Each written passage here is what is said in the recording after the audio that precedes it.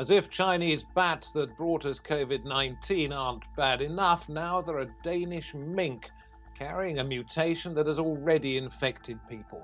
Is the disease changing so rapidly it's impossible to keep up? This is Roundtable.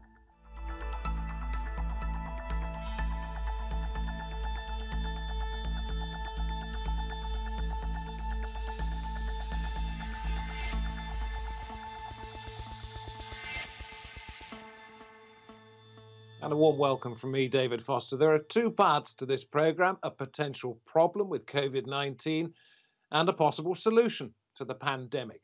Blanket testing's been carried out in Slovakia. More on that later, but first, mink and mutations. Danish health authorities raised the alarm over a mutant virus last week. The authorities had found genetic changes that they say might undermine the effectiveness of future COVID-19 vaccines.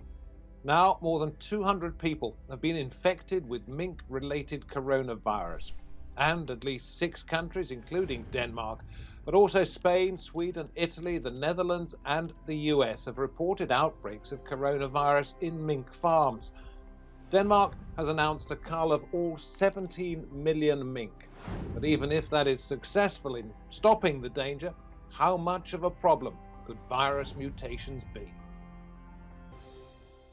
Well, we can now begin the discussion. I'm very pleased to say that we can welcome to Roundtable from Bath in the UK, Dr. Bharat Pankhania from the University of Exeter Medical School. We cross to the west coast of the United States and welcome Dr. Marie Kimball, epidemiologist who also works with the Centre on Global Health Security at Chatham House, and with us also from Wageningen in the Netherlands, Wim van der Poel, Dutch vet who's an expert on zoonotic diseases, they being the ones that spread from animals to humans. I'm going to come to you last of all about zoonotic diseases, Wim, but first of all, let me address this question to both Bharat and Anne-Marie. Anne-Marie, you first. We've heard the supposed good news about a possible vaccine for COVID. Pfizer, the company that is supposed to be making it, and I'm sure everybody welcomes that. But if it works, would it work in a mutation such as the one we're seeing in Dutch mink? Anne-Marie? I think that's absolutely the central question. What we know from the human cases in the Netherlands is that there seems to be some suppression of antibody production. The question is, with your new mRNA platform and the antibody production that seems so satisfactory in the Pfizer vaccine, is it going to make a difference? And I think that jury is still pretty much out. There's some evidence, obviously alarming enough, that you're seeing major culling of mink in the Netherlands and moving up the ban on mink farming. So clearly, I mean, I'm not privy to all the evidence, but I think that is the concern. It's too early You're to say. right to mention the Netherlands, but it's primarily in Denmark, I think, where the mink have been affected, but it has been found in the Netherlands, Spain, Sweden, Italy, the United States. So my question then is, and Bharat, I'll come to you in just a moment, my question then is, if it might not work because of the mutation, every time we see a mutation, are we going to have to find a different vaccine? The answer to that is probably not, because this virus has been actually mutating throughout its transmission, and that mutation process is being tracked. And what do I mean by that? I mean the sequences are being published and people are looking at that as we go along. So I don't think that's going to be the case at all. And I think, as I said, the jury is still out whether this particular mutation, which is being controlled, this particular strain, whether that in fact would have an impact on the vaccine. And your thoughts, Bharat? So the other thing is the science of, are you immune? And we measure, the only thing that we can measure is antibody levels. So there may be effective immune response. It's just that we are unable to measure it properly. So that's also another item to have in the equation about, does this virus produce immunity? Only time will tell, because on the one hand, we may not be able to measure antibodies, but that doesn't mean the person is not immune to it. Tell me about this particular coronavirus in mink. It has been passed to humans. Is it as dangerous to them in that case when they're infected as the common COVID-19 that we've been seeing, or not? Well, we don't know is the honest answer, because it is a zoonotic that is now transferring from mink to humans.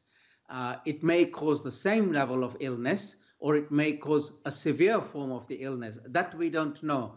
But thinking empirically, I don't expect it to be significantly different from the standard SARS-CoV-2 infections that is obtained from human to human transmission. Nevertheless, I'm very concerned, and our colleague on zoonosis will tell us, that we don't want this virus to become endemic in the animal population, because if it does, it will be very difficult to control it in the human population going forward. Your cue, Wim, what do you reckon? Yes, I agree with the former speakers. We saw, well, as my Danish colleagues, they saw a strain appearing in mink that showed the mutation in the spike protein. This is an immunodominant protein, so this protein may be involved in antibody development and also in the vaccine response to in patients. But the next question is, how dangerous is this mutation? Our Danish colleagues have seen that the antibodies developed against the in humans circulating strains seem to be less protective towards this mink strain. But they have done very few experiments. So there is more research needed to show whether this virus is more aggressive in people, let's say causing more disease, or spreads more rapidly in the human population. So there is a lot more research to do to show whether this mutant is really dangerous. And there was Bharat wondering whether this could become endemic in the animal population, by which I think he was suggesting that it could spread from mink to other animals, whether they be farmyard, captive animals, wild animals. I'm not sure. Is that a possibility? I think that's a very good question and a very important question. Also in mink, we don't want a reservoir of this SARS coronavirus. If we have a decreasing number of infections in people and we maintain a reservoir in mink farms, that will still be a problem, because all the time there will be a risk that the mink virus is transmitted to people again. So we don't want a reservoir in mink farms, but we also don't want a reservoir in other animals. So it's also important to look into other animals to see whether the virus spreads to other wildlife, for example. And also there is the possibility of spreading to other livestock. So it's important to do research in these other animals to see whether the virus is circulating there and whether it may develop a reservoir.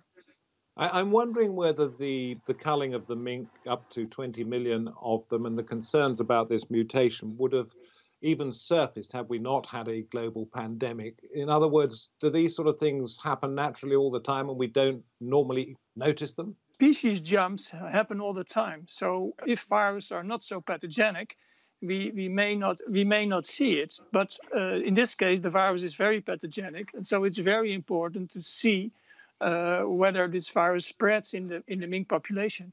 Bharat, let me come to you first of all. I was reading in the Financial Times just a few days ago about another mutation, one that started in Spanish farm workers. It's now said to be responsible for 80% of the new infections in the UK. How many mutations are we going to see? And if we can't control them, can we control the disease at all? Oh, I'll be quite relaxed about it. You have to look at it like this, as a tree with many, many branches. It is still a tree. And as long as it is many branches belonging to the one tree, and it continues to express what we call the spike proteins, against which we are making immunity and antibodies too, we will be able to tackle it. Furthermore, if there is a big change in the spike protein, it may be a very good change, for example, meaning the spike protein can now no longer attach to human receptors and therefore infect and cause infection and disease in humans. So it is a normal course, it's a natural history of these RNA viruses whereby they make mistakes in replication. And the good news is most of these mistakes are in our favor. So that's the way to look at it. And we will get what we would call a predominant strain. So that would be the main branch of a tree that becomes and that's the one strain. that's the one that we're mostly having to deal with. Marie, Mm. I know you are concerned about mutations, but the general sense I'm getting is that they are inevitable. There's not very much we can do about them. We just need to keep our eyes open for the ones that are particularly nasty. Yes, I think the best analogy would be bird flu, H5N1, when it emerged in Southeast Asia. We saw widespread culling of poultry, and that was to reduce the threat of mutation of a very pathogenic virus. It was not nearly as transmissible to humans as this virus is, but it had a high mortality rate. And so you saw the same approach, which was basically extensive culling of poultry to reduce your reservoir. I completely agree. These RNA viruses, they will continue to mutate.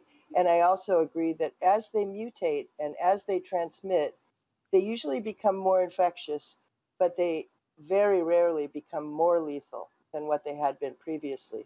They generally attenuate, and that's the good news. So I would go along with the other speakers on that. If we don't live in such proximity to animals, if we don't eat the wrong animals, etc., if we don't farm minks, this would prevent zoonotic diseases spreading, would it not? Yes, I agree that contacts with animals, changing contacts with animals, changing livestock management will change our contacts with animals, and that may increase zoonotic infections. So especially when you keep animals together with other animals, which normally wouldn't meet in nature, you may increase the risk of species jumps. So it's very important to really look into the way we are dealing or keeping animals. And what about the irony in the fact that most of the mink that are farmed in Denmark end up in China? Yeah, that's true. Most of the mink is exported to China. On the other hand, there is also a lot of fur production in China. Not only mink, but also raccoon dogs. And raccoon dogs may also be susceptible to SARS coronavirus too. So I think it's very important to keep screening or monitoring animals like raccoon dogs and also minks to see whether there are introductions of SARS coronavirus.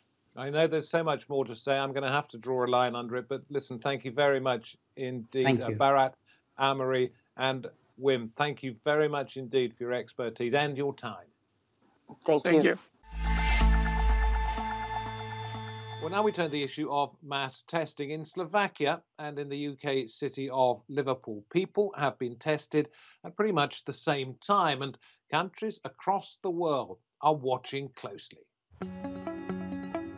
Mass testing for coronavirus is underway in Slovakia and the city of Liverpool in the UK as a way of battling the virus. According to Slovakia's Prime Minister Igor Matovic, 3.6 million people, that is 2/3 of the population, took part.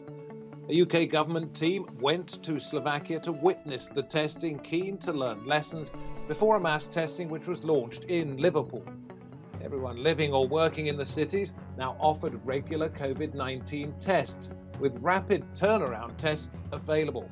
Some health experts argue that testing, as they put it, could do more harm than good by wasting government's health resources.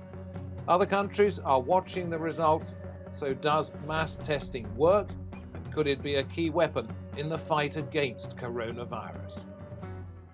Now, at this point in the programme, we can welcome from Liverpool in the UK, Louise Kenny, Pro-Vice Chancellor of the Faculty of Health and Life Sciences at the University of Liverpool. Then we head to Slovakia.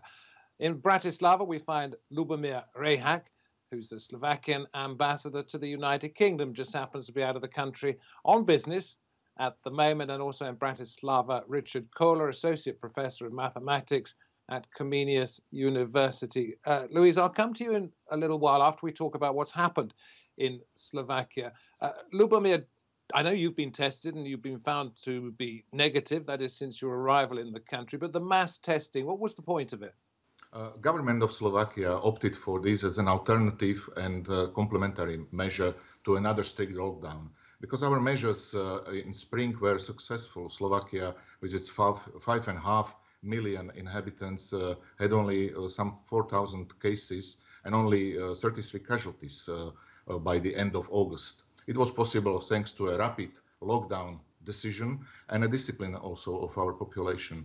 At the same time, our foreign ministry was coordinating repatriation of Slovaks at times from abroad who were trapped abroad, and my embassy helped to over 1,400 citizens there. So with the mass testing that has just happened, if we could come to the present day, Mr. Ambassador, what was the purpose of that, and have you had any results back? Yes, since October, numbers of infected persons in Slovakia rose dramatically. So government decided to make a state of emergency again. And as a circuit breaker measure, they opted for this mass screening by testing. For being successful and effective alternative to full lockdown, mass testing should have been rapid. It means to use antigen rapid tests taking just some 15 to 30 minutes to have a result. It should be non-invasive, so no blood tests, just a nasal swab, and should have been relatively cheap. That's why the most reliable PCR tests are expensive, and we opted for this antigen test. Let's bring Richard in at this point. Slovakian university academic, and you say this is all a waste of time? Not necessary, partially. So antigen tests are a really great tool to some way mitigate the situation in the most affected regions, and that's why actually testing in the pilot project and also in the first and second round of the mass testing was very, very useful and really reduced seriously the level of infection in the regions. On the other hand, in the regions where the prevalence and recent incidence is very low, maybe the other measures may be more efficient. I read here that you said this mass testing is a waste of resources. So perhaps it discovers something, but you don't think it discovers it in an effective way. No, not necessary. Again, this is some way taken out of context, because in some parts of the country, actually the mass testing seems to be like a really efficient measure, and I recommend to use it in other countries, and probably we will see it more often in different places around Europe and the world. On the other hand, again, in the low prevalence regions where we cannot find enough infected people, it is a waste of resources, because the demand of the really rapid testing on the mass scale really uses all the local resources which are available, and repeated testing is not actually probably very wise idea. Okay, sorry if I got it slightly wrong in that, but thank you for your analysis. So what would you say to Louise in Liverpool, who are going through the same procedure? Having been out, I think a lot of people from Liverpool and the government went out to Slovakia to see what you were doing there. What would you say to her? To test a local area like Liverpool's, city area, or area of the city, it's a very useful tool, and it may reduce the number of infected people in the area seriously. So actually outsourcing the resources from the outside of Liverpool may be a great idea, and focusing them on the biggest problem of the epidemic problem in the UK. And this may work not only in the UK, but also in the other places. So on the other hand, again, the limitations of the tests and also the resources needed say that using it in I don't know what is the least affected part of UK, but maybe over there it wouldn't be so wise to use it now. Louise, to you now. Yeah. If I may come back to you, Mr. Ambassador, in just a moment, but I want to bring Louise in. She's been very patient. The test is still underway or finished, or what so far have you learned, if anything? So we launched mass asymptomatic serial testing in Liverpool last Friday, and we've run it through the weekend yesterday and today, and we plan to actually run it for an indefinite period of time, certainly for several more weeks at least. And the reason why we welcomed it in the Liverpool City region is because Liverpool was one of the worst affected parts of the UK in the second wave. Until very recently, the number of cases in Liverpool exceeded 500 per 100,000. And in some areas of the city, the number of cases was over 700 per 100,000, which is extremely high. Liverpool has a big socioeconomic divide and significant unmet medical need as it is. Our hospitals were filling at a really concerning rate, and we were running out of bed capacity. So we were. And what is this going to show you, though?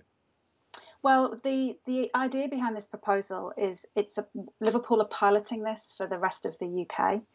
And what we are hoping to demonstrate is that we are able to pick up people in the community who are infectious and who are passing the virus and driving community spread, but are currently asymptomatic. Now, it's an issue because many of the tests that we've been using so far are diagnostic tests. They're tests where the performance of the test has been researched and validated in people who are symptomatic of the disease. And we're using a test for a community where people are presenting for testing who are asymptomatic. But as one of your other guests has pointed out, in a city where community infection rates are exceedingly high, then there may be some proven benefit to doing that. What the university are bringing to it is the ability to independently analyse the data and publish it in short order, and that will hopefully. I'll come back to you, if I may, Louise, in a little while, and ask you what you've been able to learn so far from analysing the data. But Mr. Ambassador, Lubomir, you wanted to say something. Yes, I wanted to add what Mr. Koller said, that during the first weekend of mass testing, over 3.6 million Slovaks were tested, and approximately 1% of them were COVID positive. And due to lower sensibility of these tests, those positives had a big concentration of COVID inside themselves. So they are also the most dangerous for spreading the virus. It was good to have a picture how is it developed, the diseases in the country. And regarding spendings, yes, in second round, there were only roughly half of territory of Slovakia tested, where in previous testing positive cases were over 0.7%. And in fact, comparison of data in these 45 districts of Slovakia show in the second round a 58% decrease of revealed infections, which is a very encouraging trend. Richard, do you think it'd be a good idea, rather than do it in massive population centres, to roll it out into more localised testing sites? Oh, absolutely. The antigen tests may be used, especially in small areas. You may focus on a small village. You may focus on a city. You may focus on even some smaller parts of the city.